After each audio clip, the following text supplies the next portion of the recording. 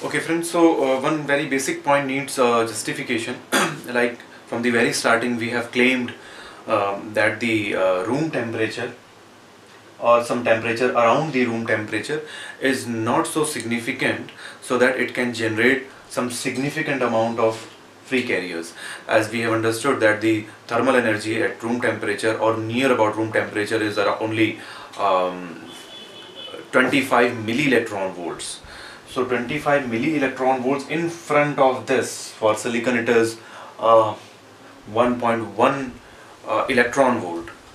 So the 25 milli-electron volt is almost negligible in front of this, and therefore we have argued already that there cannot be any significant transition from valence band to conduction band, and by that claim we should not say that any free carrier could be available at any temperature around room temperature, not even at 200 degree Kelvin, not even at 300 degree Kelvin, not even at 600 degree Kelvin or 400, 500 degree Kelvin.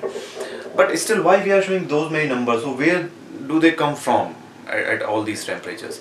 So it's all statistical phenomena. Possibly I discussed this, but again I'll briefly make this point very clear that all these numbers or all these probabilities are only statistical. So at room temperature and below room temperature and above room temperature, the thermal energy, corresponding thermal energy is not so significant. It is definitely very poor and it cannot result into any significant transition from valence band to conduction band. But this is only, as I'm saying, is a statistical fact. So only you can say that we cannot guarantee of any transition. So we can only demand, or we can only indicate some probability.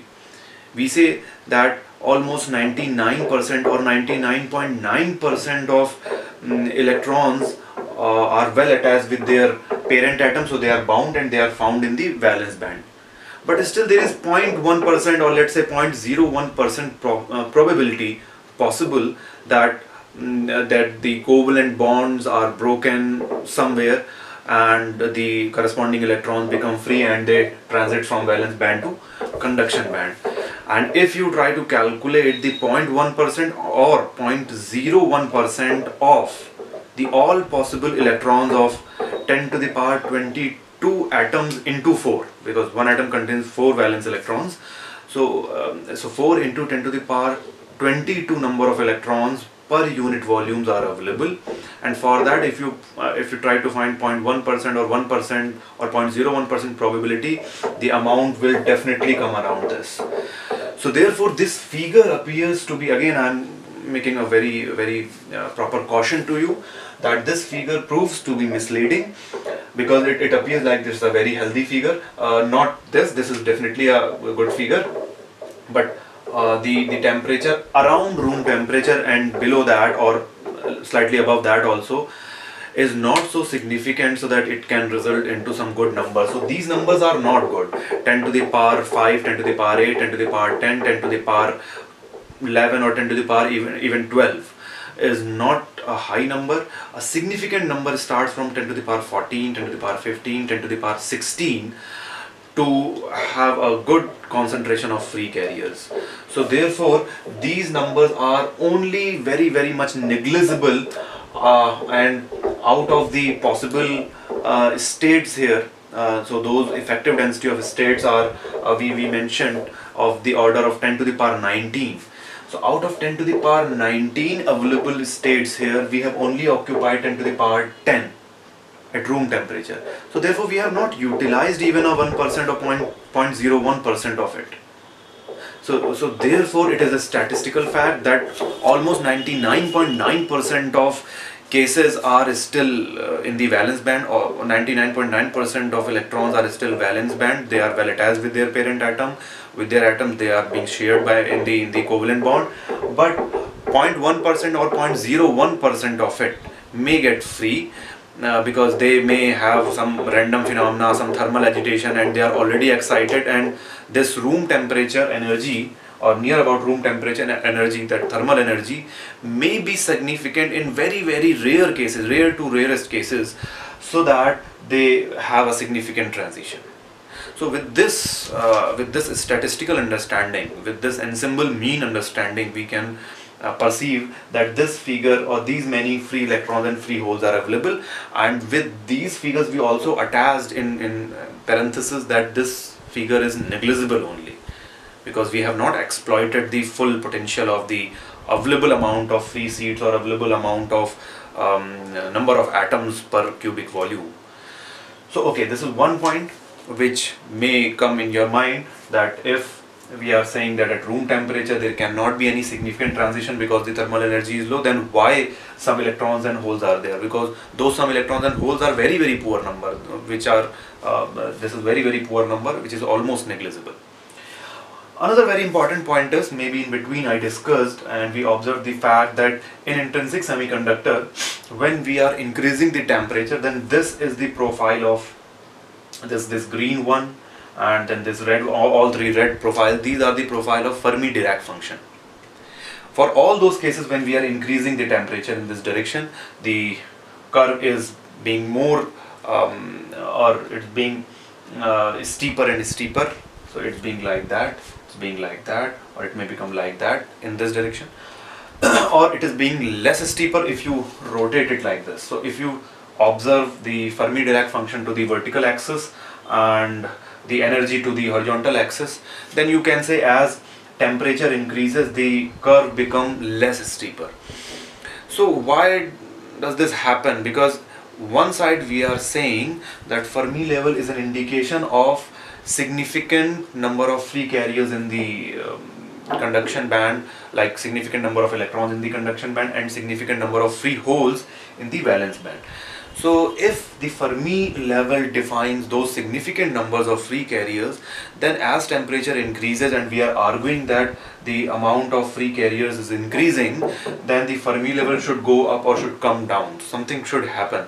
This is a confusion, this is a doubt which may appear in our mind. So to understand this, again I am reproducing the same figure, and this will be an important concept. So let us give some more time to it. Okay. So let us indicate a rough figure at with the energy band diagram. Let's say this is the case. So in this direction we have the Fermi level plotted also. So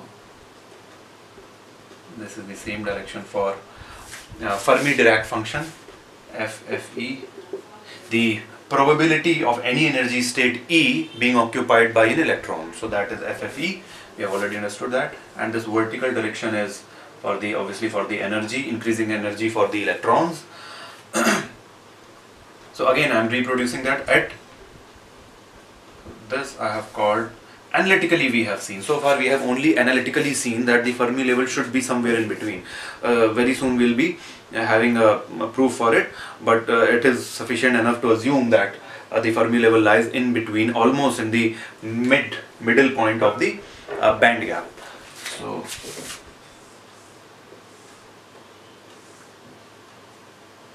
this is EFI, the Fermi level, intrinsic Fermi level, or Fermi level of the intrinsic semiconductor. This is EC, let's say this is EV. Then we have seen that the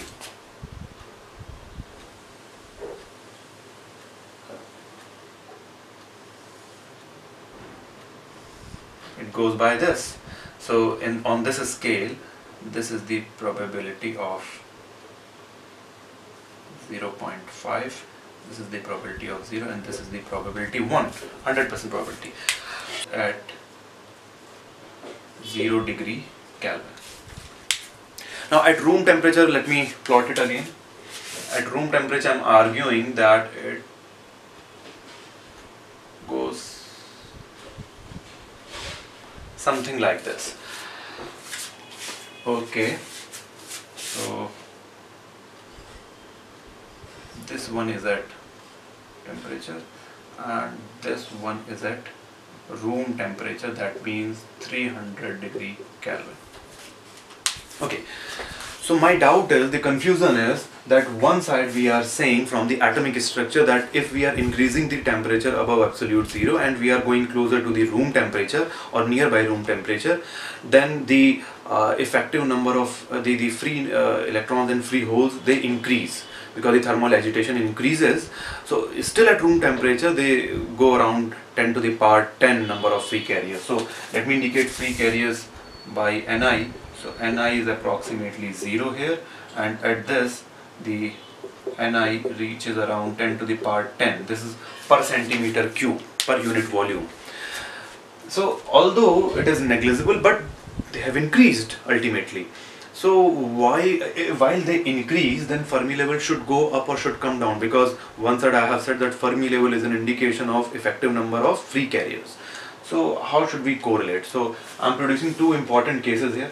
Achha, first of all, we should have another picture for this, because most of the time in some papers or somewhere in the academic books we may find that the Fermi level is plotted onto the vertical axis and energy is plotted onto this axis. So with that convention, if we see, if this is energy and this is Fermi Dirac function, then let me call this, so increasing amount of energy, so let me call this one as EC, let me call this one as EV. So somewhere in between we should have the Fermi level. So this is Fermi level for intrinsic semiconductor. So far we have seen that at EV it is full, there is a full probability, and just after EF there is zero probability. So this probability value is 1, there is some value as 0.5. So both are same figures. You can just rotate it like this or rotate it like this. So you take energy this side, horizontal axis, and take Fermi Dirac function onto the vertical axis. So this represents the same figure. So at room temperature, what has happened? That at room temperature it has gone like this. So this is happening at absolute zero, and this is happening at 300 degree Kelvin. So both are same figures, but sometime we may find this kind of figure in the literature, so therefore I have plotted it. Now there could be two important cases. One is, let's say case A, it indicates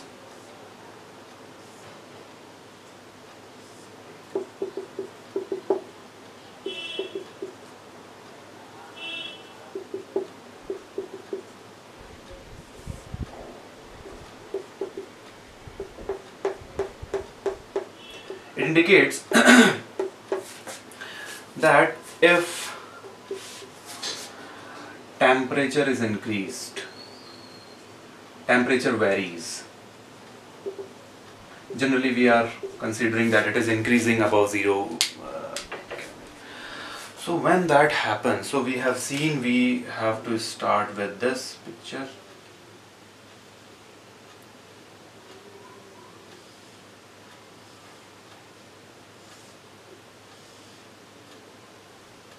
This is the value of 0. Full probability. Although this is the picture of 0 degree Kelvin, this is only hypothetical, because as we have argued that we cannot achieve the absolute zero ever. We can only hypothetically assume a case when this may happen. So, but this is a good reference point. Any temperature above absolute zero is well identified with this reference. So now if we increase the temperature, so at some temperature T1 we have seen, we have argued that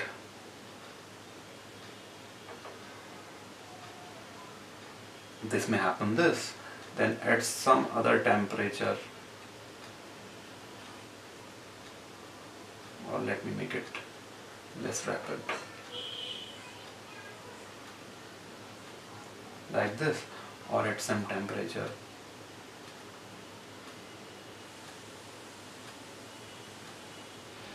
this may be this. So obviously if I name them, if let's say this is T3, this is T2, and this is T1. So T3 is greater than T2 is greater than T1. This we have already seen. Now this is just a clarification of that. So as you see, the Fermi level, each and every curve is passing through Fermi level. So that's what we want to understand, that why Fermi level is not moving up and down.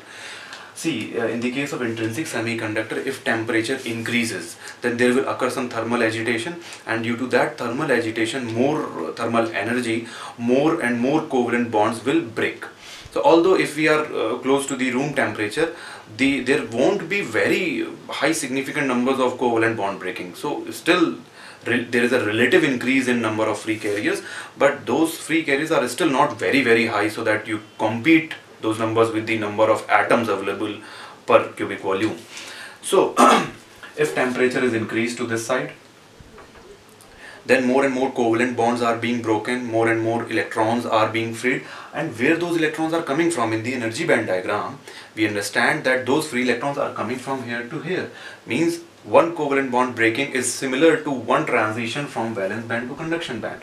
So if, let's say, assume a case of T1, so in the case of T1, or let's understand the case of T2 because that is more clear here, like this, and let's say like this. So this is delta E above EF, and let's say I take the same delta E below EF. So understand, if we have a reference Fermi level where the occupancy of the probability of occupancy of this level is exactly half, then because this graph is very symmetrical, all those graphs, if you can see, they are very symmetrical. So for any of the graph, if we move delta E above, then the probability of this state of being filled by, let's say, if it is FFE1, suppose this is E1, where E1 is EF plus delta E, and this was E2, so E2 is EF minus delta E. So if we equally move up or down, then if the Fermi level, if the probability of being occupancy of this is this, and if we find for this EF E2, then if you see very clearly for T2 this is the value, and for E1 this is the value, so this amount is same as this amount. So or I'm saying that this value is same as 1 minus this value.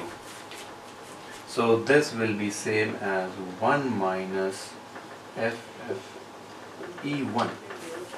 That means the probability for this energy state E1 of being filled by an electron will be exactly same as probability of this state E2 of not being filled by an electron. That means the probabilities, because this is not being free by an electron, that means probability of being not being filled, that means it gives the equal opportunity for hole, and this is probability of being filled. So if, let's say, this is a value point, let it is 0.1, then FFE2 is 0.9, so that 1 minus this still becomes, so this value is 0.1, so this becomes 0.9. So that we need to understand, because, and it is happening all because of the symmetric nature of FFE, Fermi Dirac function, above the Fermi level and below the Fermi level. So if temperature is increasing, then if one energy state is being occupied by an electron, or if its probability is increased, then similarly the same energy state at equal distance below the Fermi level is losing that probability by the same amount. As you see, In the third case it will become more clear. If in this case, if we have increased the temperature, so for the E1 this value is at T1 and this value was at T1. I'm sorry, this was for T2.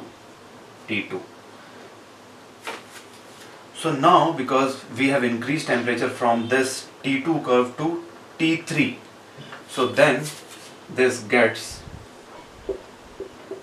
modified as FFT3 E1 because we have increased the temperature, so probability has increased from this to this value for the same E1. So there is a better probability of being filled.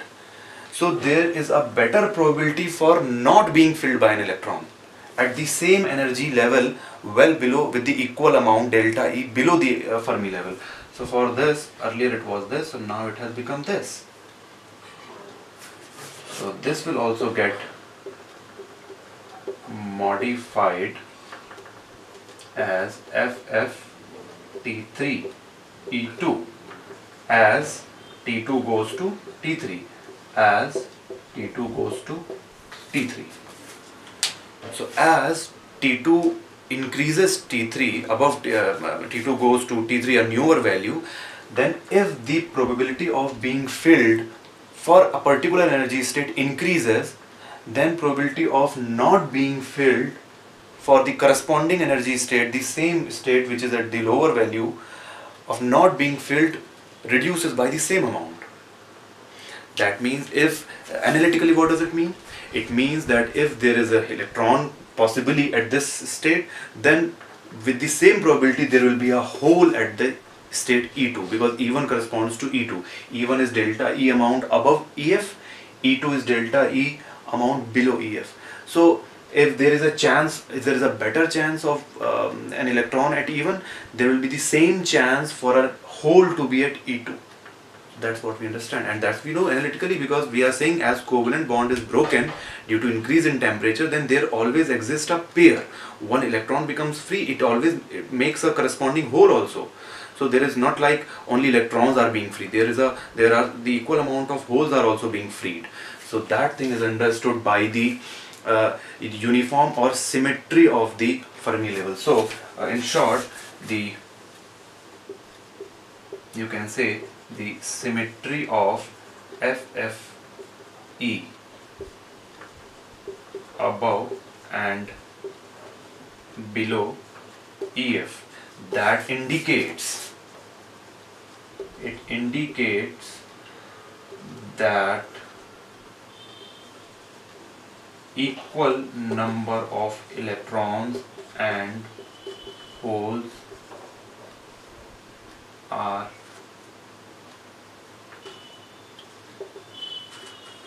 being generated.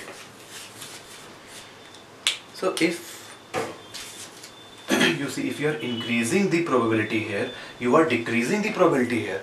So therefore 0.5, the probability 0.5 will remain at the same level. So therefore Fermi level remains at the same place. So that's very interesting. So please understand this, that because the symmetry is maintained, if this value is maintained by this value, so this value is 1 minus FFE, this value is corresponding FFE. So because of this symmetry, it indicates the an electron is always generated in pair with a hole. So therefore EF is always maintained if the cause is temperature variation. So please remember this under this case, if temperature varies, and temperature increase or temperature variation is an unbiased effect. Unbiased means the thermal agitation in an unbiased effect, it always makes a same amount of free carriers, means equal number of electrons, equal number of hole creation. So therefore this cause will always increase delta N, means number of electrons and number of holes with the equal amount. Okay. Now, so where this phenomena will generally occur, because in intrinsic semiconductor there is no another important observation. By no means we can have only electrons increment or only holes increment. So we only have a tool, we only have a property like temperature variation which can cause the free carrier generation. So therefore with the temperature increment both will be in the same amount, number of electrons generated will be same as number of holes generated, and therefore the symmetry will be maintained, and therefore Fermi level will be maintained at the half or wherever it is. So we are arguing that it is at the half of the band gap, so it will be maintained at that place. But in the second case, let's say somehow if we shift it, so in this case we are not shifting the Fermi FFE. FFE is only getting broadening here, or it is getting broadening here, so it is moving like this.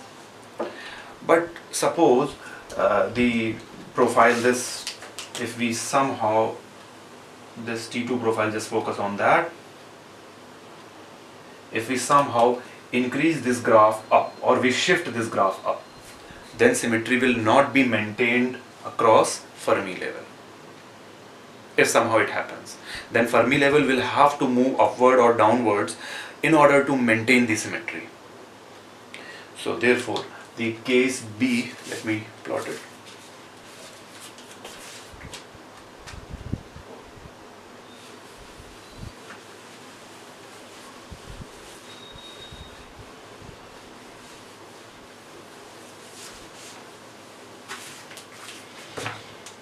So case B. So although we have not gone into the extrinsic semiconductors, we have not understood the doping phenomena, but let us assume we introduce some impurities externally into the intrinsic semiconductor, then how the scenario will change. With the same token, this is the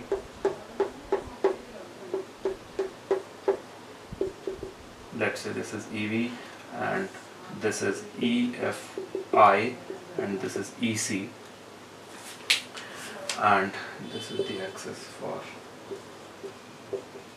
FFE value.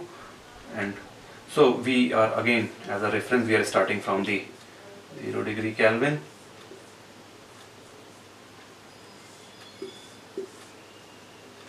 Then at room temperature, so it is 1, somewhere here we'll be having 0.5, and this is 0. So okay, but this is not relevant here. Let me plot it for the room temperature. So let this happen for the room temperature. So here, if we are not changing the temperature, let's say somehow we have kept the temperature constant.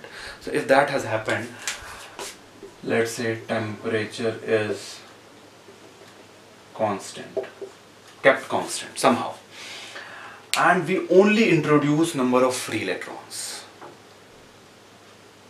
How this happens is a study of extrinsic semiconductor or doping phenomena, but somehow believe that we only introduce some free electrons. So earlier there were some 10 to the power 10 electrons per unit volume, that means per centimeter cube, and there were 10 to the power 10 holes per centimeter cube. Now we only increase delta E, that means we increase delta amount, which is, let's say, 10 to the power 12, let's say. So 10 to the power 12 plus 10 to the power 10 would be 10 to the power 12 significantly, because this is a bigger number, but big 2 orders higher than this. So that we shall be looking on later on in detail, but for the time being, for the comparison of two cases, I am just briefly introducing this effect. So if you do doping, you only introduce, if you are only introducing number of electrons, then what is happening? Then this whole FFE at room temperature shifts up. So if it shifts up, it becomes something, let's say, something like this. So you see this black curve has gone up. This black curve has gone up. In the earlier case, in case A, it was not shifting. There was equal widening here and here. So it was maintaining the symmetry around EFI. But here the symmetry is not maintained around EFI. So in this case, symmetry is not maintained around EFI. means the intrinsic Fermi level, means the half mid-band of the band gap.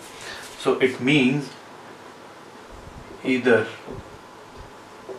only free electrons increase or only free holes are increasing.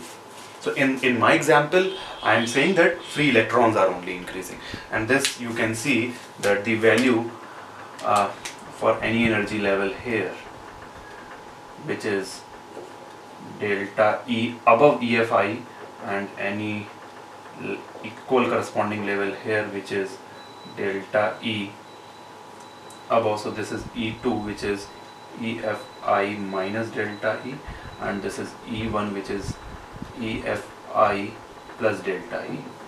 So here this energy level which corresponds to this energy level, they do not have same value. So here FFE2 is not same as 1 minus FFE1. That means still the probability of occupancy by a hole is maintained at the previous smaller value, but for the corresponding energy in the conduction band, the probability of being filled by an electron has got increased from this to this. So therefore analytically it means that only free number of electrons are increasing and free holes are still being same significantly, again statistically. So that means a certain type of carrier is only increasing. So in Fermi level we can see that it is going up. So whether this earlier Fermi level is correct one, is it still the same Fermi level, or will it be the new Fermi level still? No, because now the probability of value half has gone somewhere here. Okay, because at this level you are getting this probability. For the earlier Fermi level is finding a higher probability. So this should not be the Fermi level.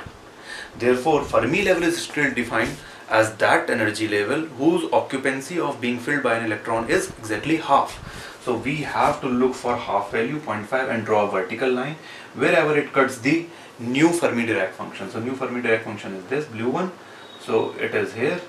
So therefore this will be the new Fermi level, which we simply indicate as EF. So that is the extrinsic Fermi level, and this was intrinsic Fermi level. So in order to mention it as intrinsic Fermi level, we are indicating as EFI here. So now the significant, the actual Fermi level is this new one, EFI. So therefore now, because Fermi level is going up, that means the probability where 0.5 will happen is going up. That means more and more higher energy levels are getting better probability of being filled by an electron. Therefore there are more number of free electrons, and the probability of being filled or not being filled by an electron is either maintained or reducing. So therefore the number of holes are actually reducing or almost same. Actually they reduce. With the mass exchange law, we'll see that later on, but there is no significant change in the number of holes, but there is a significant change in the number of electrons. The same case may happen if you introduce free holes here only. So I have taken this case, only external electrons have been introduced. If you dope external holes only, if you maintain this as this number and you increase some delta H here, number of holes, then the Fermi level will come down. Newer Fermi level will come down. Okay, so we'll see this effect, all these effects there, but you can have in your mind that if the temperature increases, now if you increase the temperature for this case, for the blue case, where you have introduced the external free carriers, so now if you increase the temperature, so if temperature increases, then the widening will be maintained. So this will happen. So therefore this curve is new new FFE at T1, and this is new FFE at T2, where T2 is greater than T1. So at a newer picture, if you now increase the temperature, you do not do doping now, you only increase the temperature, then what will happen? So in that case only the broadening will increase. So for the same level, this value has come from this to this, and this value has gone from this to this. So across this point the broadening will only happen. So for this Fermi level now there is a symmetry. So symmetry is not maintained with this, but with temperature increase the symmetry will still be maintained, but for EF, new EF, not EFI. This new EF, it looks like as the previous case. So the only you look at the blue cases or blue curves, so it looks like that if your 0.5 or 0.5 probability would have been here, then the same thing is happening. So the temperature increase, the effect in temperature only keeping doping part constant, only widens the Fermi-Dirac function here and here. So it indicates that same number of electrons and holes are being freed, being generated. But if you increase the doping, or if you do doping, you do not increase the temperature, then that Fermi level goes up or down. And then the Fermi-Dirac function goes up or down, and then Fermi level also goes up or down. But with respect to the new Fermi level or significant Fermi level, EF, not EFI, there is always a symmetry. So the third statement is with EF,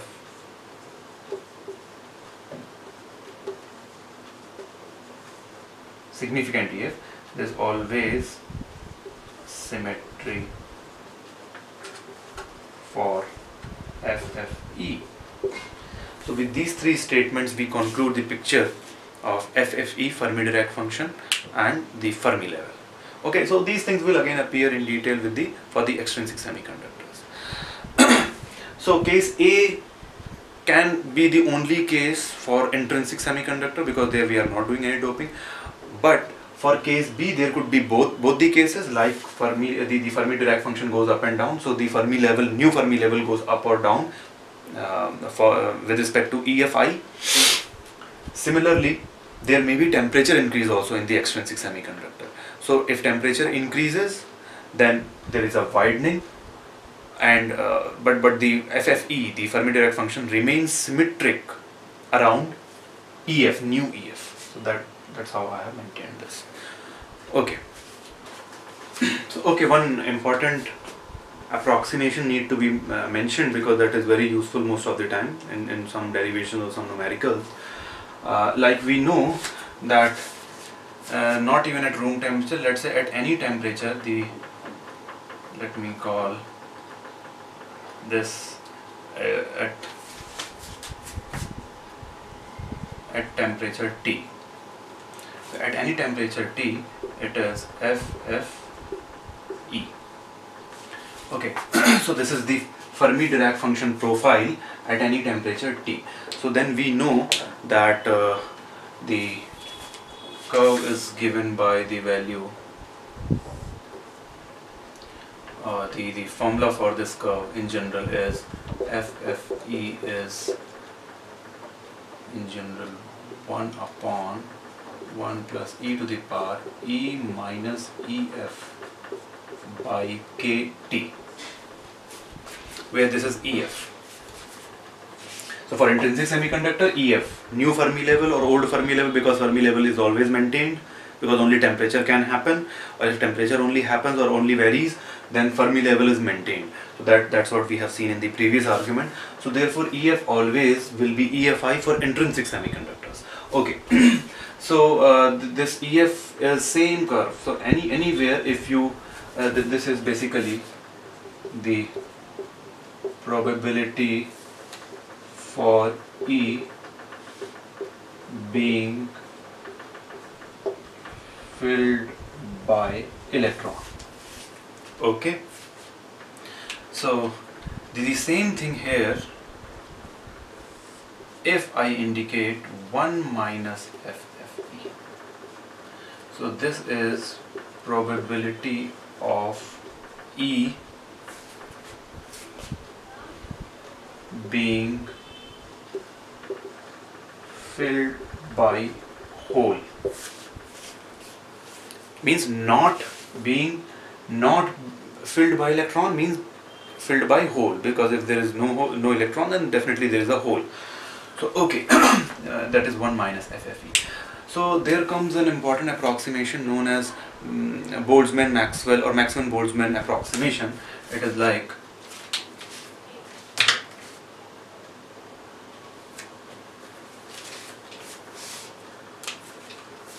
if you see this amount is of the order of 0.55 electron volts approximately for silicon, or this amount, because the whole band gap is 1.1, so almost half of it, because we have assumed that Fermi level is somewhere in between.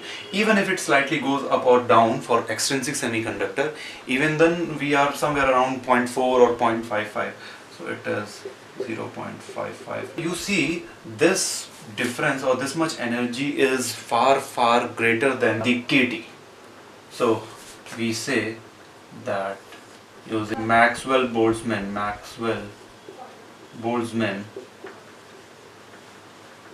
approximation, what happens that we assume that if E minus EF is greater than KT, and it will be definitely followed by all the energy levels above EC. And basically we are only interested in energy levels above EC, because we know within EC to EV there cannot be any energy level possible, allowed energy level. So therefore whatever energy level we are actually going to calculate for any numerical, we are only doing either within the conduction band or within the valence band. So this is applicable for any energy level, because you see the value of KT is around 0.026 electron volts, and this is around greater than or equal to 0.55 electron volts. That's what, because above EC will be definitely more than this. So if we are within EC, then definitely we are more than this. So even if not more than this, even if it is an extrinsic semiconductor, EF moves slightly up, then even if it is 0.4, 0.3, 0.2, then still this amount is greater than this amount. So this thing is almost maintained every time. Either it is intrinsic semiconductor, there definitely it is maintained, or even if it is extrinsic semiconductor, then also it is maintained.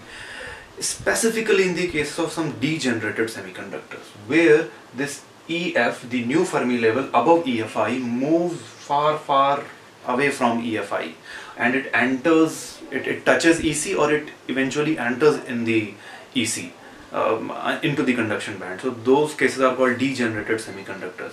So excluding those cases, degenerated semiconductor, that means excluding heavily doped semiconductors, those are degenerated semiconductors that we will see later on.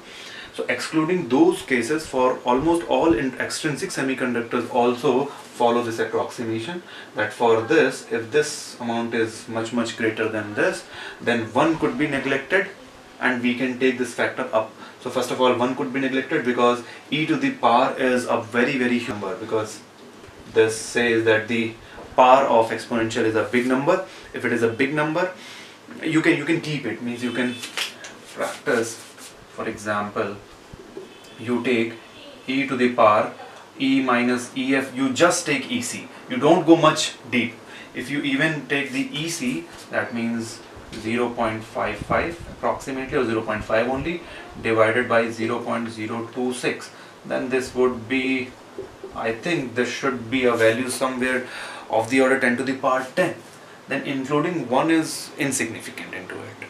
So therefore I am saying, even if this is not 0.55, even if Fermi level actually goes slightly above or slightly down, even in that case this value 0.4 or 0.3 or 0.2 is so high so that it gives a very huge number.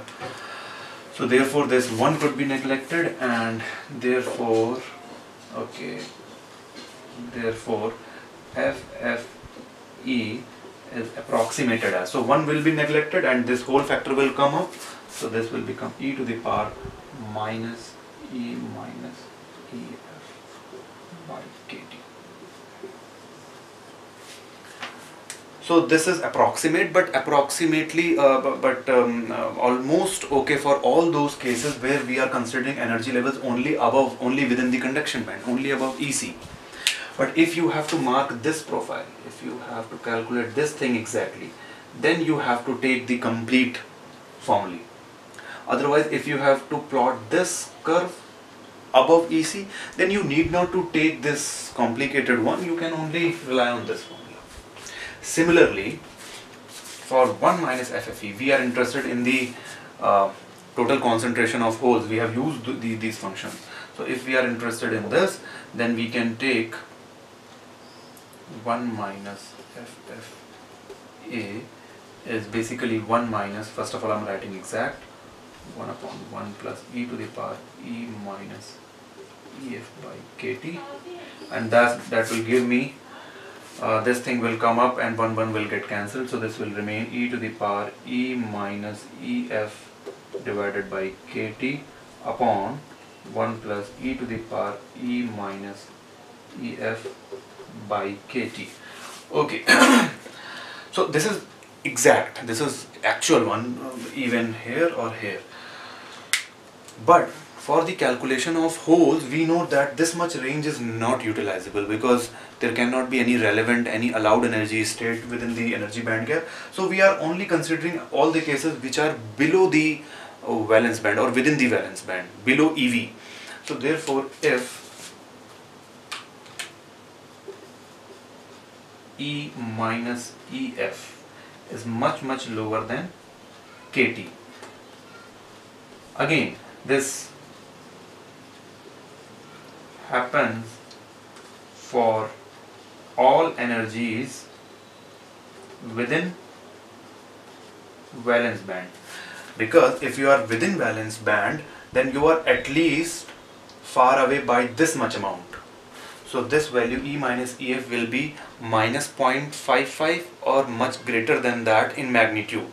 So this will be much lower than kT because it will be in minus.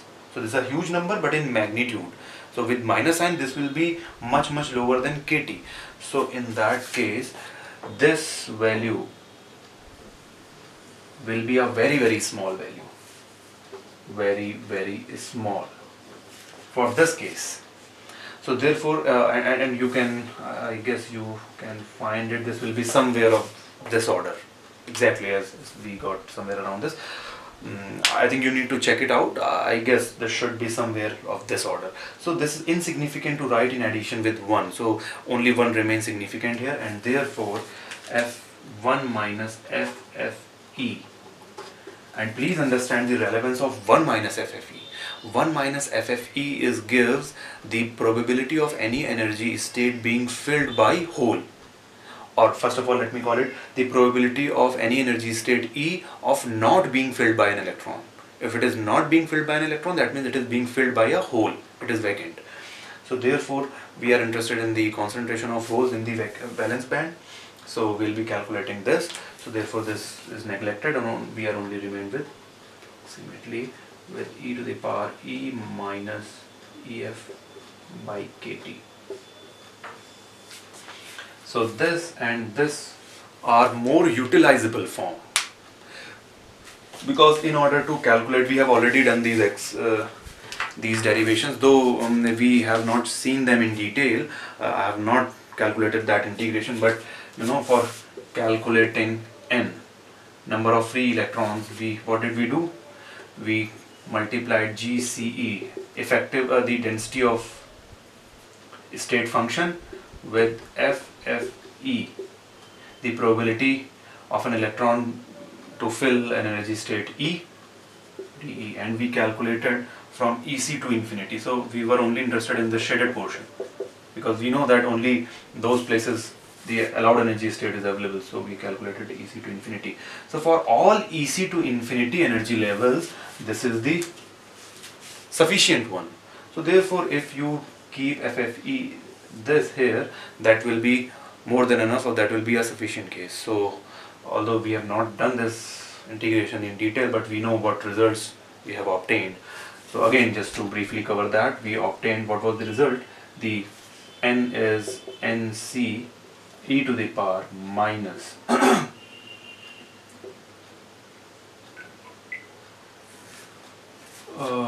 EC minus EF or EFI by KT.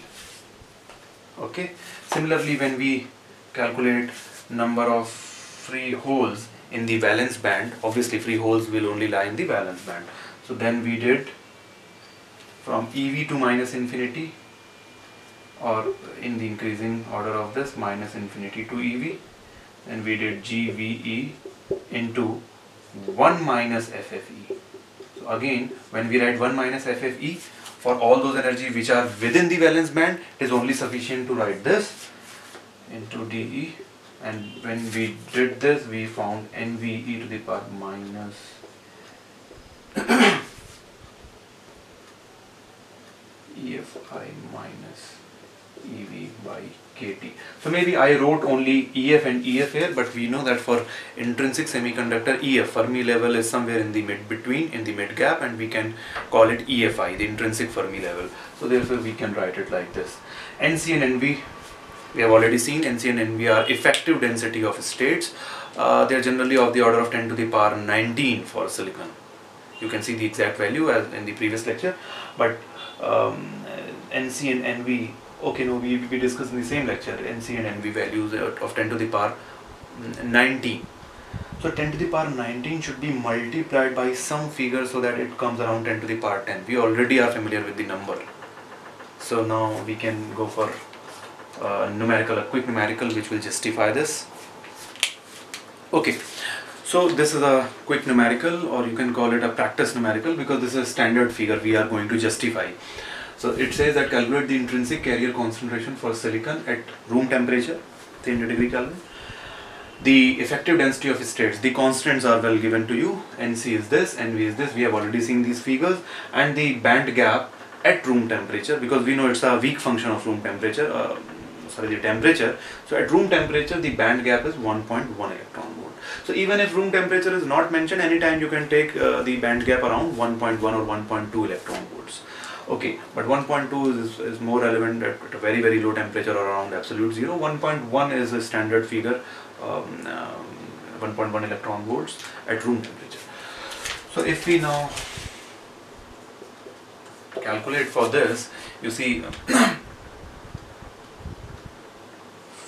free electron concentration, that means number of electrons per centimeter cube per unit volume, or let me call it per unit volume, is indicated by N.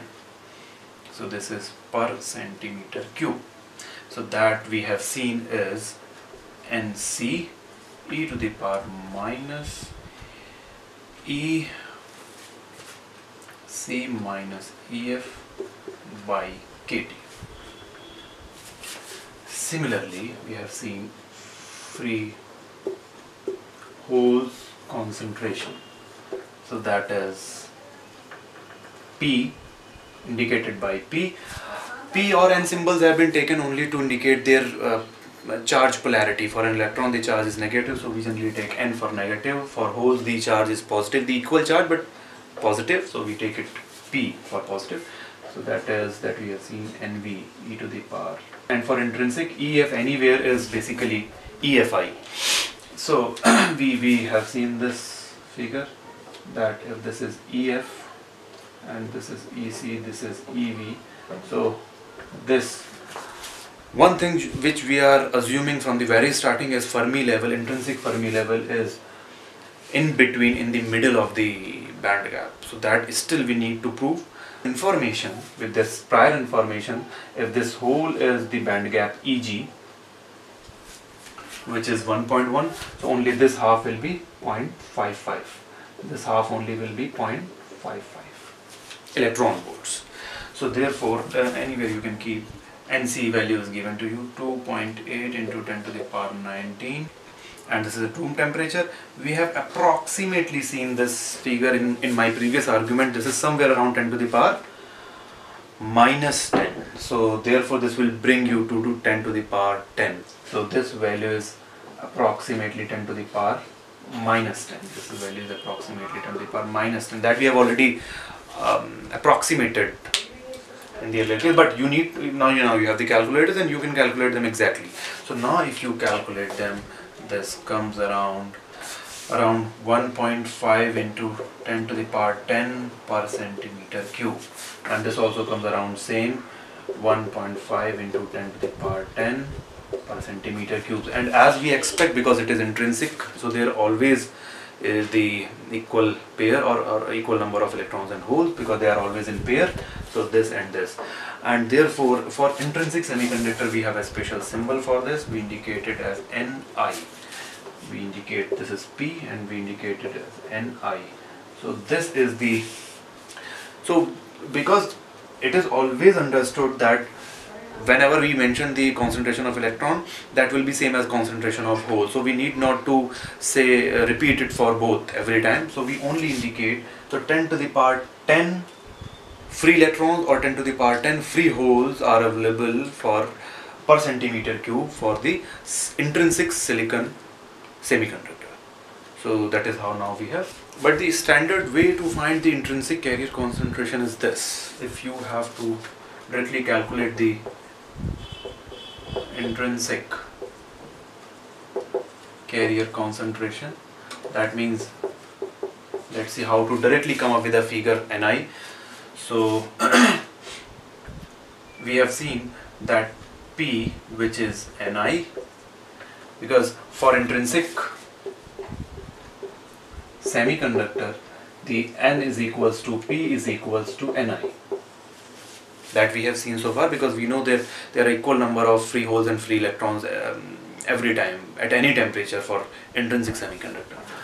So now free holes per unit volume is Ni is given by NV e to the power minus EFI minus EV upon KT, and N is also Ni from this token is NC e to the power minus EC minus EFI upon KT, and if we multiply these two, that means P into N, that is Ni square, and this is also the mass action law. You can see this is also proved.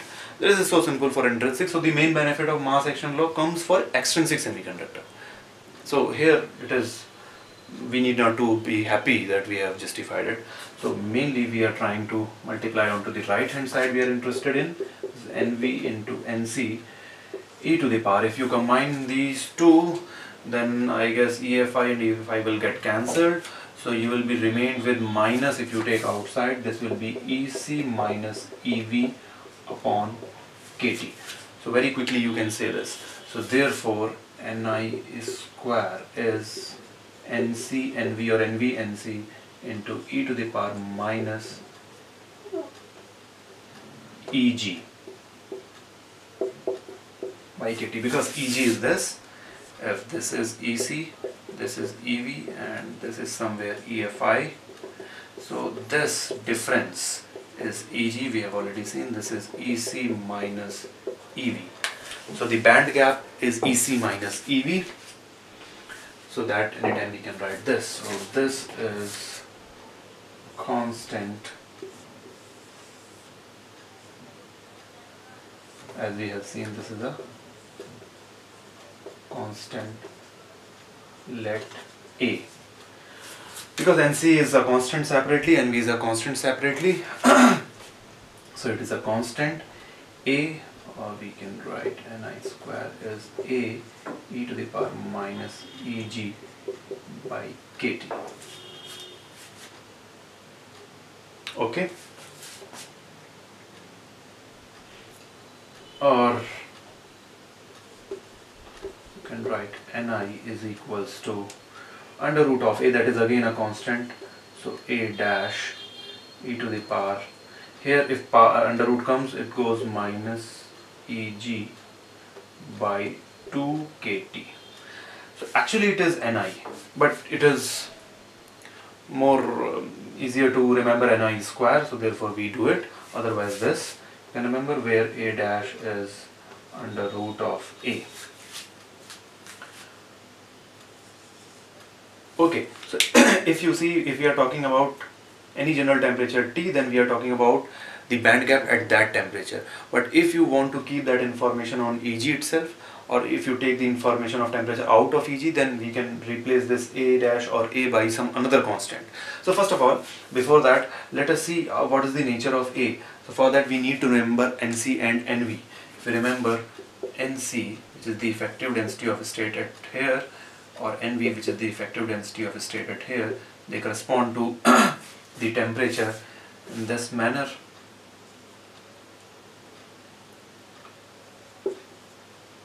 Sorry, they corresponded to temperature only we want to see,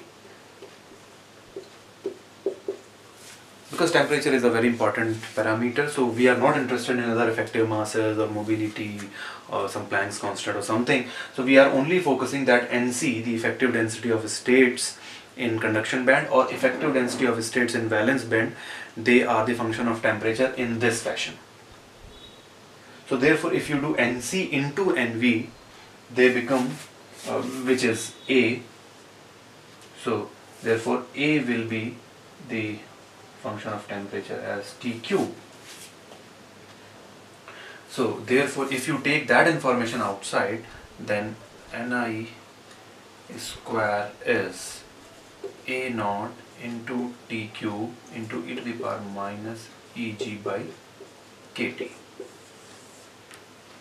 where A naught is another constant than A. So from A, which is Nc into Nv, again please check, A is Nc into Nv, some constant. So from Nc and Nv you have taken out the information of temperature, because that is a relevant parameter, more significant parameter, and then whatever remains is called A naught. So that is how we have written here. So you need not to remember for this. So this is any constant.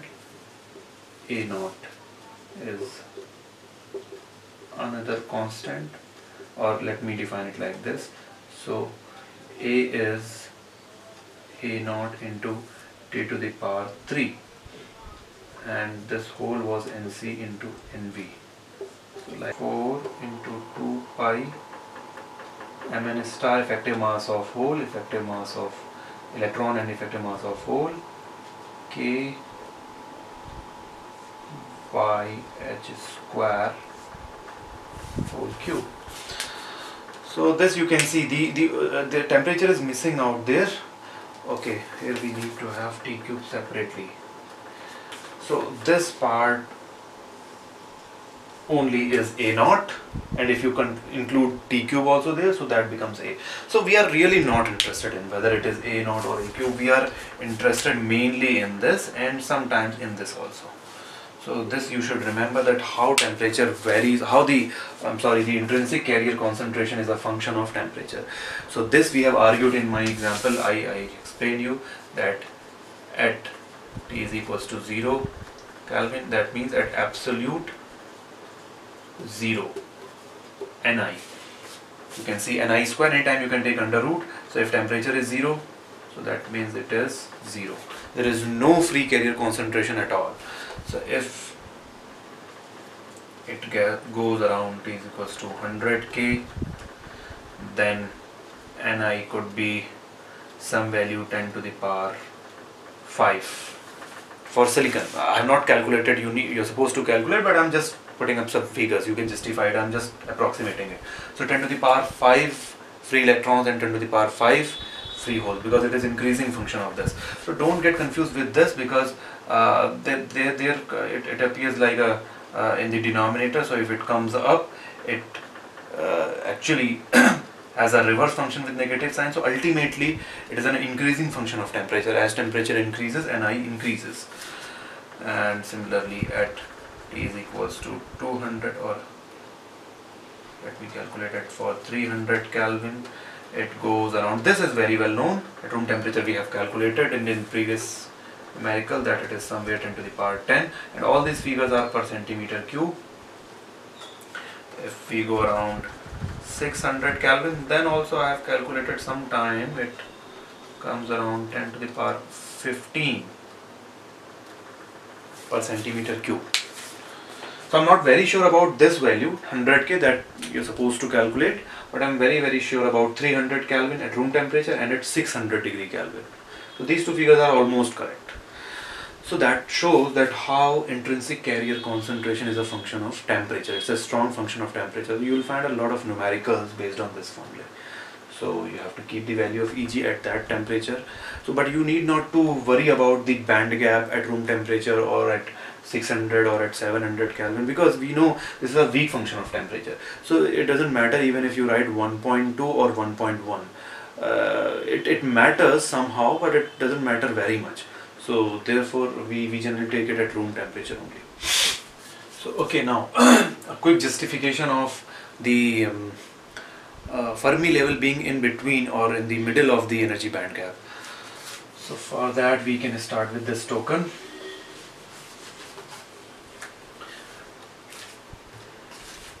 It has been argued that at intrinsic semiconductor at thermal equilibrium, the thermal equilibrium means rate of recombination is same as rate of generation. So some equal amount of holes and electrons will be maintained. And for silicon we are repetitively using this figure that at room temperature there are 10 to the power 10 electrons per centimeter cube and 10 to the power 10 holes per centimeter cube, so that value is maintained. So therefore the number of free electrons and free holes are always same at any temperature, but there should be thermal equilibrium. So for all the cases which are given to you will be thermal equilibrium. If it is not thermal equilibrium, then we'll discuss later on how to identify those cases which are not at thermal equilibrium. So at thermal equilibrium this is a definite case. So therefore let me write the N is Nc e to the power, okay, this is written over here.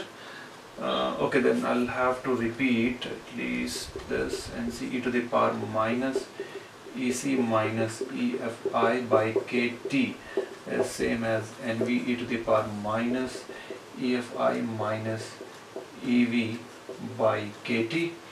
And with this, if I take this either side, and then this becomes Nc by Nv is equals to, if E goes this side and if we take it up, then this remains, let's say, minus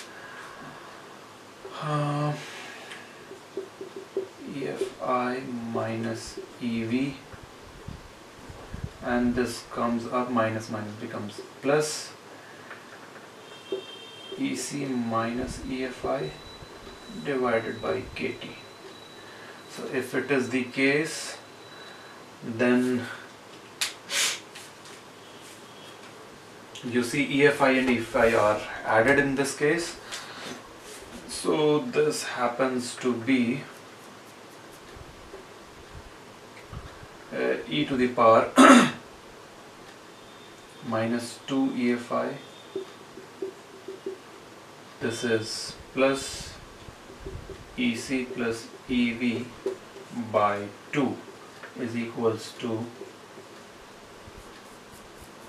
KT by 2 ln NV by NC.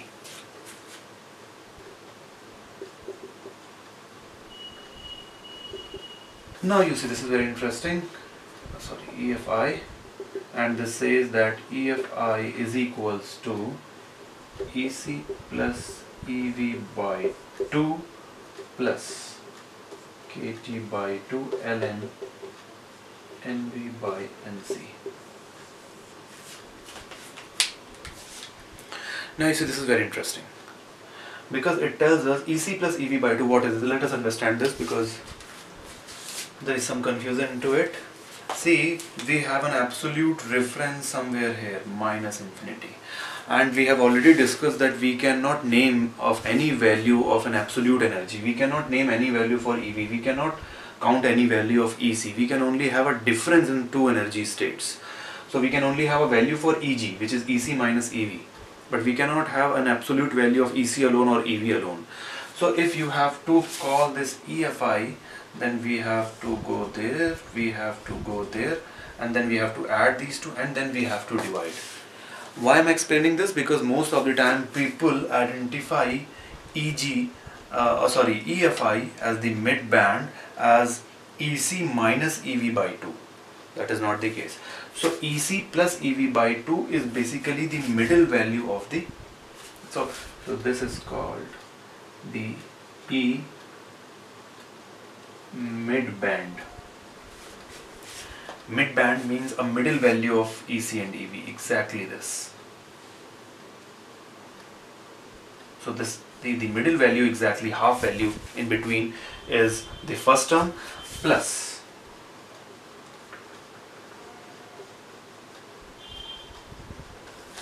now you see NC and NV, we have already seen the values are not here. So NC and NV we have already seen, the only difference is, NV by NC, the only difference is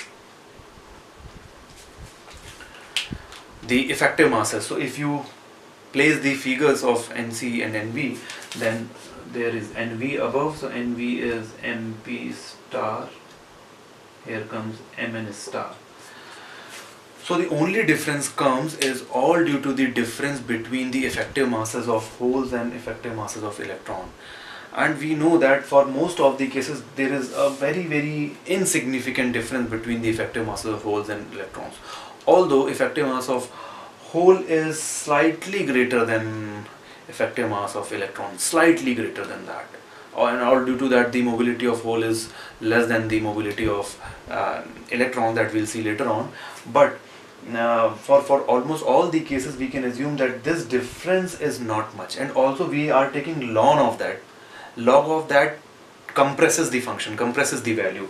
So even if this is a good value, after taking log it becomes very small value, and after taking KT, because that is also a very small value, so this all is almost negligible. So therefore we can conclude that the intrinsic Fermi level is found exactly approximately this, and that is EC plus EV by 2. The argument which we have been using so far again and again, that the intrinsic Fermi level is exactly in between the EC and EV. So that has been proved now, with a very small approximation, that there is plus some term which is negligible. So this term is slightly greater than 0, or very small. That means exactly the Fermi level is slightly above the mid band value. So if this is EC, if this is EV, then this is the mid band value. We cannot name any value for this again because it is a representation only, that a middle value of EC and EV. We cannot name any value for this. But EC minus E mid band is half of EG. E mid band minus EV is half of EG. EG is this band gap. So this band gap is EG. Okay. So the Fermi level, exact Fermi level, is slightly above the E mid band gap, all due to this factor. But please remember, this is only for a detailed discussion. Almost for all the numericals you can forget this effect, the difference in the effective masses of electrons and holes. Please remember, the effective mass of hole is slightly greater than the effective mass of electron, and all due to that there is a difference in mobility of both the carriers. But if we somehow make it negligible, because we are taking log of that, and that too is multiplied with the very small number, so therefore this whole amount becomes very small, and we can forget it at all. You can always forget it. So the intrinsic Fermi level is always exactly in the middle of the mid band, the band gap. Okay, so that's the derivation for this. So okay, let us once again finalize the formula set. What we have seen so far is this, that in the energy band diagram. This is the increasing direction of energy for the electrons in the atomic structure within the lattice structure, specifically for silicon, but that is also applicable for any semiconductor. And this is the edge of valence band, the highest energy state possible in the valence band, the lowest energy state possible in the conduction band, and this all is conduction band, this all is valence band. And there are lots of energy states possible, lots of energy states, and that those amount we can see, we can call effective density of states. Effective number of density of states is NC, and this is of the order of somewhere around 10 to the power 19 per centimeter cube. So those many available seeds are possible. So similarly here the available seeds, free seeds for free holes, it is approximately again of the order of this, and these figures are only for silicon. For germanium they are slightly different, one order less I guess, but that you need to confirm from any academic any literature. But these values will always be given to you, you need not to memorize them, but if we have some idea of the ranges, then we can predict some behavior. So therefore if you see, those many free seats or available seats are available for electrons to come and sit over there, and then electron is free to move within the material, so it is free to conduct. Similarly, those many allowed energy states are available for holes with the converse analogy, and out of those many seats some holes can come and sit over here, and then it is free to move within the lattice structure. So therefore out of this we have seen the free hole concentration N is equals to Ni, because we are still under the topic intrinsic semiconductor. So the free electron concentration, number of electrons within 1 cubic centimeter volume, is this, comes to be Nc e to the power. So that is much lower than that. So this also we have proved that EFI, let us first finalize this, is almost at EC plus EV by 2. This is in between, and this value is called E mid band. So it's the middle value of EC and EV band gap. Okay, so if we have EFI, then we can write here that this is minus EC minus EFI by KT, and similarly here out of those many seats, how many seats are occupied by by holes? That means how many seats which are not occupied by electrons, that means they are occupied by holes. So those are P, free holes concentration, that means number of free holes per cubic centimeter per unit volume. So that is again Ni, that is Nv e to the power minus EFI minus EV by KT.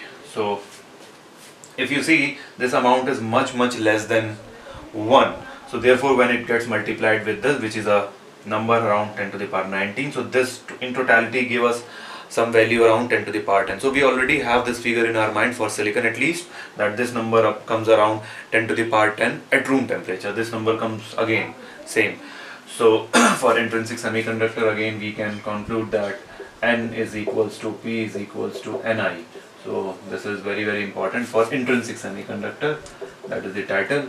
Mass action law says that N into P is equals to Ni square. This is very much obvious from here. So in fact this mass action law is not very significant in the case of intrinsic semiconductor. We seemingly cannot utilize it in much extent, but for extrinsic semiconductor this one proves to be one very excellent relation where we fetch out lots of information. Okay, but still it is valid for both the cases, for intrinsic and extrinsic. And what else we have seen? Okay, then effect of temperature we have seen. We can calculate Ni from here or from here because both are same. Or if we want to observe the intrinsic carrier concentration as a function of temperature, then it is better to observe Ni or Ni square as E naught some constant to T to the power 3 into e to the power minus band gap upon kT. So that is also very important. And if you do Ni only, then that is under root A naught, or let me call it A naught dash. Please maintain the similarity with the notations which I maintained just now. So A naught dash t to the power 3 by 2 e to the power minus Eg by 2 kT, because you are taking roots to the right side. So better to remember Ni square. Anytime we can calculate the under root of right hand side. So A naught dash specifically, again you need not to remember this value. If it at all is required for any numerical, will be provided to you. But if you again remember this thing, then for lot many cases you can intuitively come up with some better answers. So therefore this is somewhere around 5.2 into 10 to the power 15. So this is a constant. It is like this. You can fetch out some units if it at all is required. So so now these sets of formulae are applicable for any semiconductor, but these two figures I have specifically kept for silicon.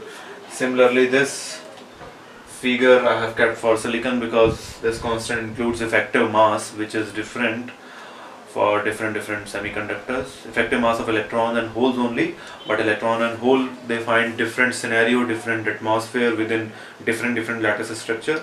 So the effective mass of an electron is different from a silicon to a germanium. Effective mass of a hole, free hole, is different from a silicon to a germanium or gallium arsenide. So therefore this data is also valid only for silicon. Otherwise, if it at all is required for any other semiconductor, it will be definitely provided to you. So this much information we have seen. And how does the Fermi-Dirac function varies? At absolute zero, it is to be like this, where this is the scale of FFE, Fermi-Dirac function. So it is 1 here, it is 0 here, and somewhere in between it is 0.5. So in intrinsic semiconductor, the only reason could be increase of temperature, because we are not inserting any external impurity, that is doping. We have not gone for an extrinsic semiconductor. So far we are within the intrinsic semiconductor. So the only reason available to increase the carrier concentration, the only effective reason I must say, is temperature only. You can have some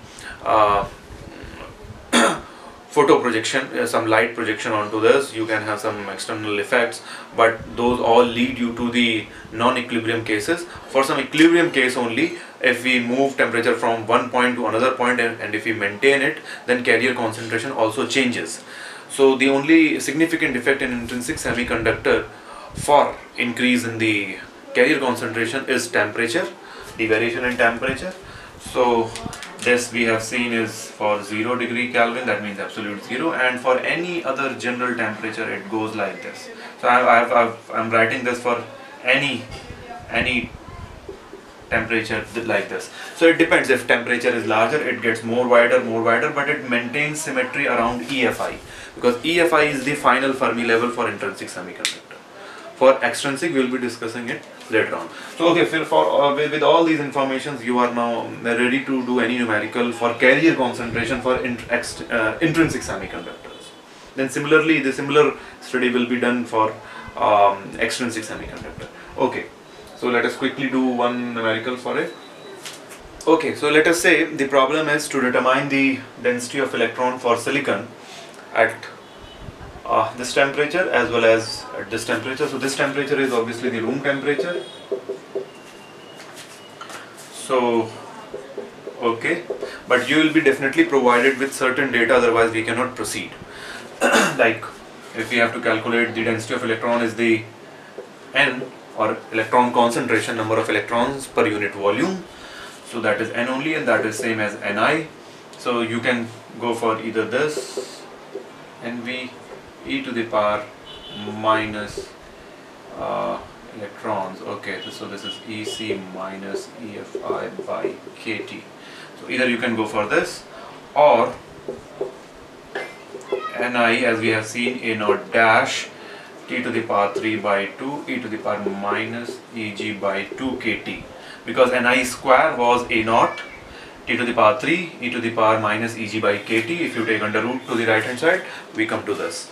So therefore, if you see, because temperature is given and the problem's intention is to identify the relation of intrinsic carrier concentration with respect to the temperature. So in order to practice that, this becomes much more significant. Otherwise, we should have been provided by the information of some EC minus EFI. So if that is not given, although it's a well-known fact that for silicon we know this value, but if it is not provided, then the intention is to utilize this formula. So if we utilize this, this will be given to you in a numerical. So even though I have not mentioned here, but dash will be given to you, and this is this is of this value for silicon. So therefore,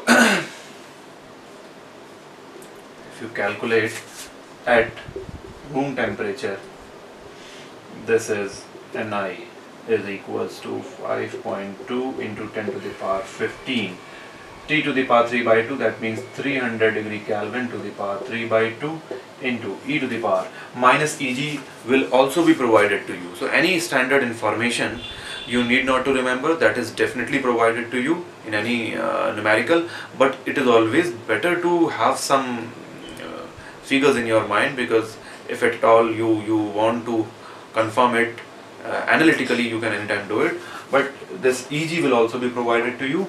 And because okay, so Eg at room temperature, this Eg is 1.1 electron volt, so minus 1.1 electron volt, then this also needs to be in electron volts, Kt. So 2 into Kt is 26 milli electron volt or 0.026 electron volt. So 0.026. Okay, then you can calculate this very quickly. You can identify this is 1.08 or effectively 1 only into 10 to the power 10 per centimeter. I have not written in unit here, I am writing it here. So you can calculate this, and so we have already calculated the same figure with this in the previous numerical sometime before. We have calculated from this, and the same figure we are getting from this. So we can utilize any of these two forms.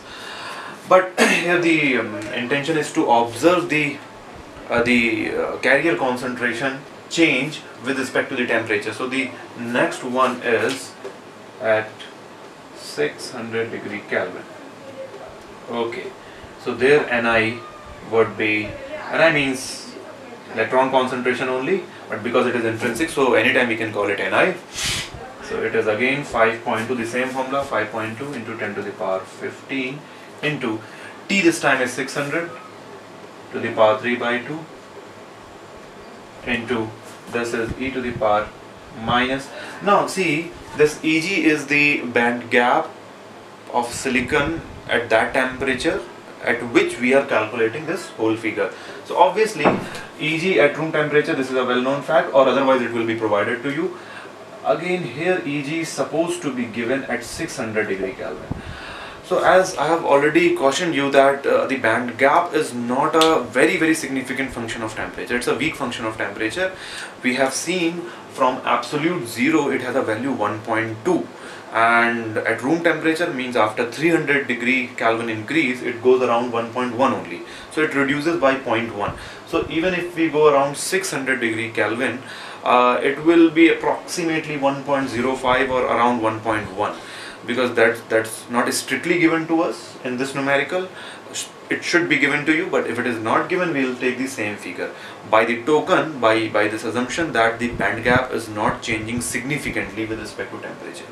Though it is a function of temperature, we all know it, and anytime you can calculate Eg from the formula I told you, Eg naught minus beta T, beta rate I very well mentioned to you, and T is the temperature. Eg naught is the band gap value at absolute 0. So from this you can anytime calculate this. If beta is given to you, then beta is required. So if at all from the numerical point of view, if beta is not given to you, if nothing is mentioned, you will assume that the band gap is almost constant with respect to temperature. So we'll take the same value here, 1.1, so it is approximate only. So here it is again 1.1 upon 2 into, now KT will change at, see the 0.026 electron volt thermal energy at room temperature is a well known fact, so I directly wrote this here. But the value KT at 600 degree Kelvin is not very well known to me as well, so I need to calculate it. So I'll be writing the formula of K and then T. So KT at 600 degree Kelvin. So if you try to calculate this, I'll be writing the formula for K, that is, so if K is not memorized, anytime you can calculate it like this. So K was 1.38 into 10 to the power minus 23 joules per degree Kelvin, because this is an important figure or generally fed into our calculators, but that is joule per degree Kelvin, and what value we require here is an electron volt, so that electron volt and electron volt remain in the same unit. So but at this time you can only write it like this, into K is 600 Kelvin. So if you calculate it, this comes around, okay, so this comes around 8.28 into 10 to the power minus 21 joules, because degree Kelvin gets cancelled and it is joules. So we know, because joule is a larger unit, so this is a very small figure. So if we want to convert it into electron volts, you know that we need to divide it by Q, one charge of one electron. So this is same as 8.28 into 10 to the power minus 21 upon 1.6 into 10 to the power minus 19 electron volts. See, all that I am doing only because if you have forgotten the value of K in electron volts per degree Kelvin, so that I have mentioned earlier, but if you are not remembering this, because this is standard value, every time we can remember this, so like this you can anytime convert it. So this comes around 0.055175 electron volts. Okay, so this is the value. So if I keep it here, 0.051, so as you can see, 0.052. So you see, from 0.026 it has gone to 0.052, and instead it should have been like simply like very simply, because this was KT and now T was 300, so now it has gone to 300 to 600, so into 2 will directly give you the new value. So this we could have done like that also, but at any time, at any temperature, if you do not know any value, then you can proceed it like this. So therefore this gives me, so now please notice one last comment. So this is the answer, these are the answers. At 300 degree Kelvin we are getting this, which is a standard value which we already remember, and at 600 degree Kelvin, especially this and these two figures, you see, if the temperature increases by 300 degree Kelvin beyond the room temperature, though it is a large value, 600 degree Kelvin is far enough. So if we increase this much temperature, then we get some appreciable amount of free electrons. Similarly, if you try to calculate free holes, this will come as the same figure, because this is intrinsic semiconductor. This example is for intrinsic semiconductor. We all know that due to the temperature there is a pair generation, means an electron is generated in addition with a generation of a hole, free hole. So the if you calculate P, this will be same as P. This will be same as P. The free electrons per unit volume, free holes per unit volume and free holes per unit volume at 300 or at 600 degree Kelvin. But the point to notice is that once we go from 300 to 600 degree Kelvin, we get a very appreciable figure, because we have already argued that for a good current, a smart current, a healthy current, at room temperature for commercial applications, the carrier concentration should be around 10 to the power 14, 10 to the power 15 or 10 to the power 16. Now we are getting that figure. But there are two problems. One very basic problem I already mentioned, that this we are getting by increase in temperature. So anytime we cannot rely any effect on incremented temperature. We would not like to operate our device, we would not like to achieve a good current by simply heating up our electronic devices, or you cannot bear that temperature. So any human being would like to operate anything at room temperature. So we want this figure at room temperature anyhow, but that is not happening because of this increase in temperature we are getting this figure. So that is first problem, that we want this figure at room temperature, we cannot rely on temperature. Secondly, if temperature increases, it increases the thermal agitation, lattice vibrations. So a lot of abnormal effects also come into the picture, like mobility degradation that we'll see later on, but that effect also comes into the picture. Additionally, with increment in temperature, we increase both types of carriers, electrons as well as holes. So at the start it looks convenient that it's good enough to increase the number of free holes and number of free electrons, because if current takes place due to electric field, we'll be looking at that in the next topic, but if current takes place due to the electric field, then electron will move in this direction, hole will move in this direction. So the direction of positive charge is only the direction of current. So therefore if hole moves in this direction and electron moves in this direction, so the current due to electron will also be in this direction. So ultimately the total current will be the addition of these two. So the electron current in this direction will also support the current, final current in this direction. So therefore if we have both types of carriers in equal amount, so we'll get an additional benefit because the current will be somehow doubled. Somehow doubled because this is not exactly doubled, because the mobilities are different for electrons and holes, that we'll see again in the next section. But we saw a very conceptual definition of analog electronics or semiconductor electronics, that we do not want to generate a current only at commercial applications. In electronics or in semiconductor electronics, we basically are more interested in to control or to achieve the control on that current. So in order to do that, there should be a dominance of one type of carriers over others.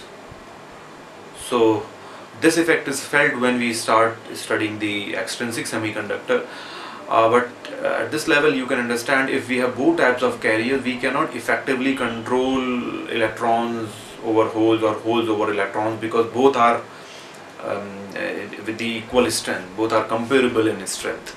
So therefore if there is only one type of carrier in great extent with respect to another type of carrier, like electrons are 10 to the power 15, but holes are not at that level, holes are still at 10 to the power 10 or 10 to the power 8, then there could be a scenario that a significant current is achieved, and by some interesting phenomena, by some interesting mechanisms, we can achieve some control over the current by developing some junctions or something. So that we'll study later on. So this second point, that if both types of carriers are increasing, seems to be good enough, and that is a good point, because the current is addition of both the effects, the current due to holes and current due to electrons. But in order to come up with the modern devices which rely on pn-Junction, then it is not a good, it doesn't provide a good control mechanism. So for that we are looking for dominance of one type of carrier over other.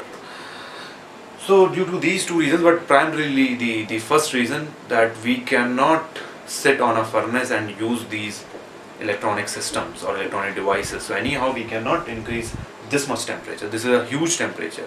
A human being cannot even think of this temperature. We cannot even think of some 20 or 30 degree more than 300, because then we'll be around 50 degrees centigrade or 60 degrees centigrade. That is not feasible for a human being. So we have to get this figure at room temperature. So therefore we studied the effect of temperature, because in most of the chemical processings or manufacturing we can encounter this temperature range or much beyond than this, but definitely this will not be a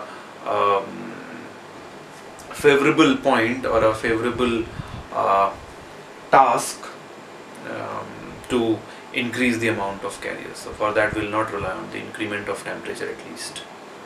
Okay, one more very quick example. So here we have to calculate the free carrier concentration for germanium. So okay, we already know this figure that comes around 10 to the power 13.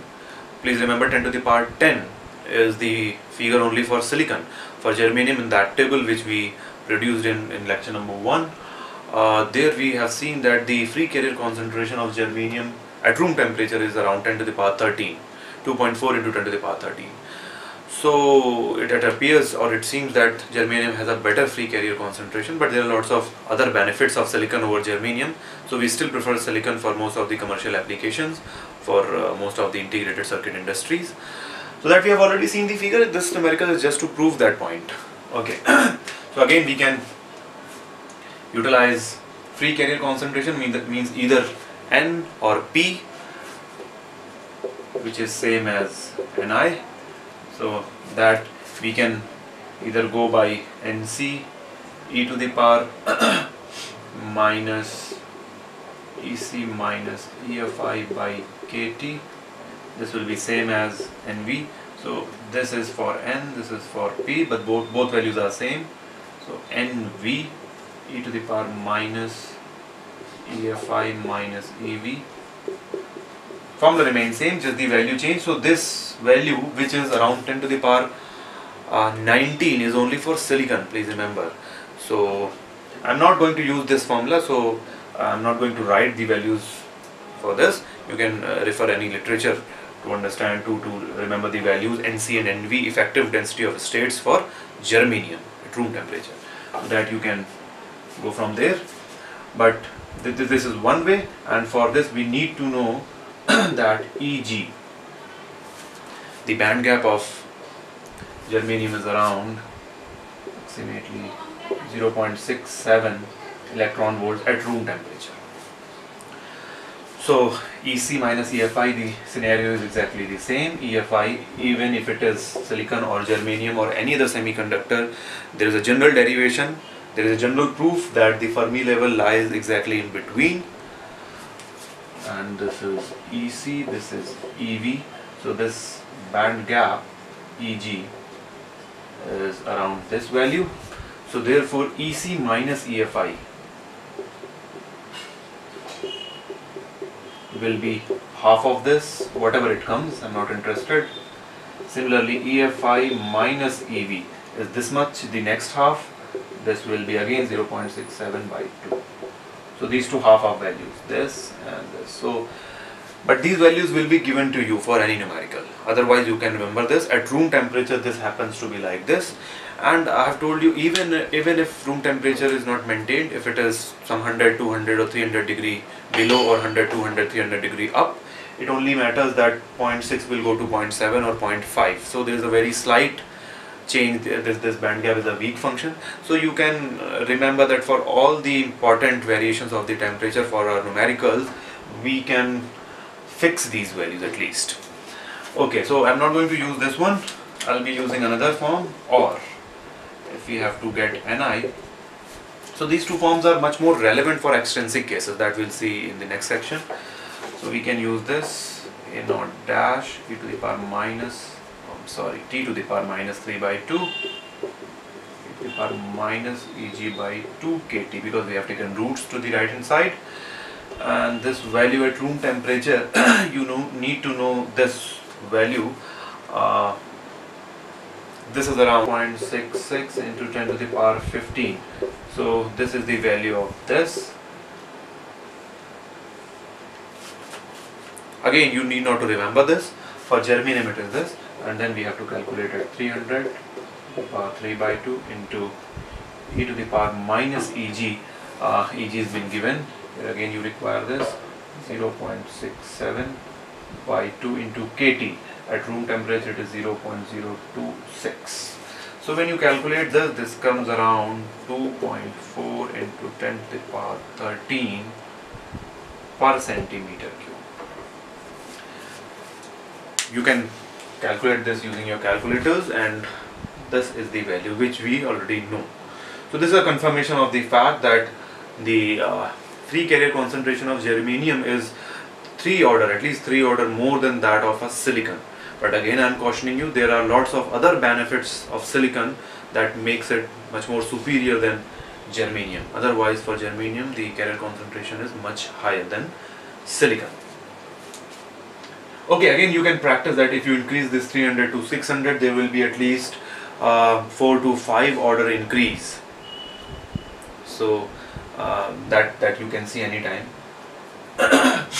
But again, this will not be a key parameter. Temperature will not be a key parameter to come up with the more number of free carriers. I have already cautioned you for that. Will not be relying on temperature. But if somehow temperature changes and you need to calculate the new carrier concentration, then you should know this relationship. So this formula is very much applicable for Ni.